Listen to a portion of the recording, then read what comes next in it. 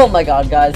Tower Defense X just delayed the Halloween event. Tower Delay X. This isn't how we should treat the developers. They have one coder, and to rush them in this way wouldn't be proper. We want the developers to take their time and give us the best experience possible. It's better that we don't experience this for a few days, or a week, or even a month, if it means we get a far better experience when playing the event.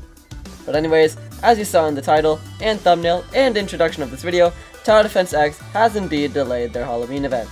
As you can see in this Discord message, they sent the third night back by 2 days to what Chapter 4 was originally meant to release on, and Chapter 4 was sent to November 9th, next week's Friday.